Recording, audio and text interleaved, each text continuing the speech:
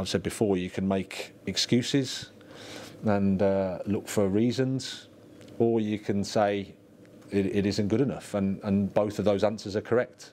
So we have to keep improving, stick together, because clearly we're suffering as a football club and it's not nice at all.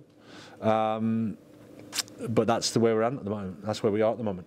We can't do anything apart from do our jobs better and work harder. And you understand, like I said, the supporters' frustration. That's understandable, and we respect that.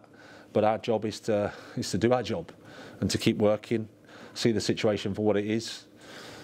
Of course, there's always other opinions and there's always negativity and criticism because the results haven't been positive, and that's part of the job, it's part of the challenge.